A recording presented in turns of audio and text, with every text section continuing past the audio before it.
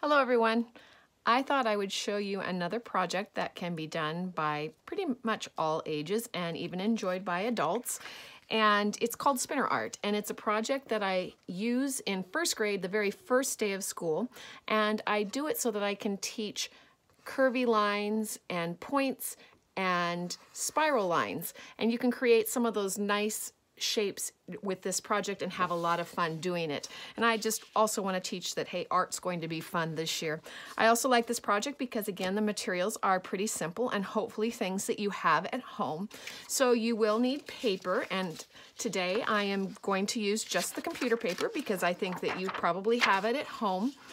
You need some old CDs, so I have my TurboTax 2018 here. You need some sort of masking, painter's tape, duct tape would work, but if you use duct tape, you would probably want some scissors.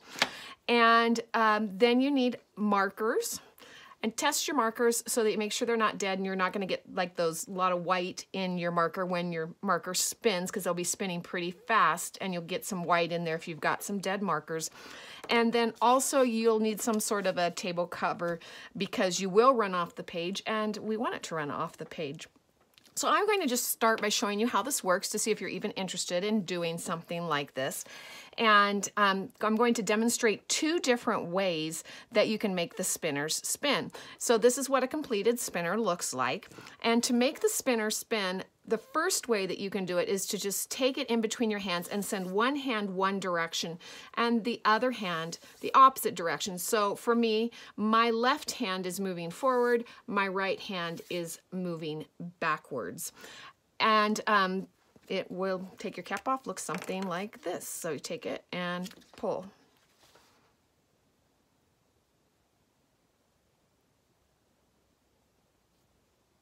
And you can just wait it out and see what happens.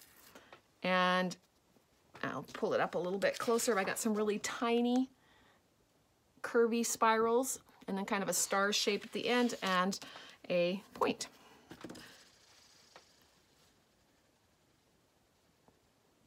You want to get these sort of balanced, otherwise they kind of clunk along, but you can get them so balanced that you end up with just a little saturated dot in the middle. So we kind of want them balanced. This one's pretty balanced, but not so balanced that the only thing we get is a dot.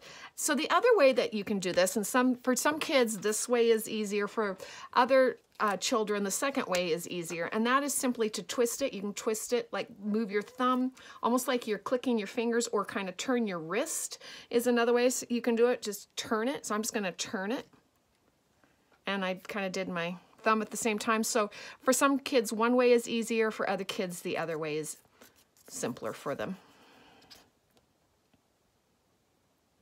And again, that's almost too balanced so that it is just kind of staying in one place. And so then I get some of these things that move across the page, and that's okay too. Kids have a lot of fun with this, and some of my favorite pictures that I've taken of the kids, oh, this is going to be a really nice spiral right here. They have their heads down and they're staring at them, but take a look at that spiral that we just created there, that red spiral. But these might look like, when you get these lines going across the page, you get some fun shaped curvy lines. You might say, oh, but when you get it all together and you have all these interesting shapes and lines, it really looks nice. So in order to make this, what you do is I use this as my guideline, this stripe across the marker as my guideline. And I usually try and line it up with the bottom.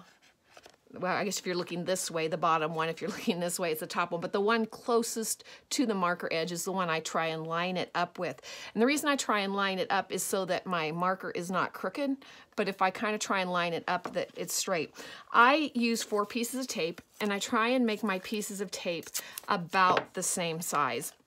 So, and that reason I do that is for weight, so that one side's not weighted more heavily, and then I just kind of make a cross with it. You may come up with a better way, you and your family, to do this, but I just kind of put on a piece of tape at a time, and I'm trying to look and see where that line is right there. I'm trying to line it up. So now I'm going to put a piece of tape directly across from that one.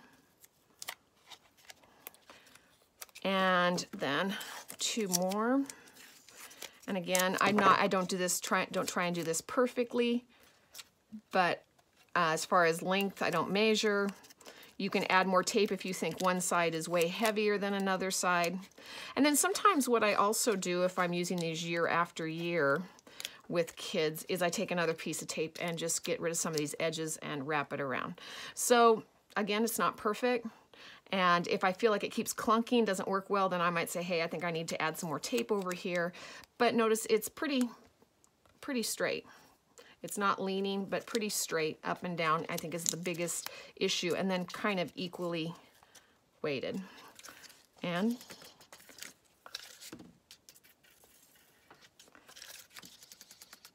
okay, so I am getting some nice curvy lines right here. I got some nice curvy lines.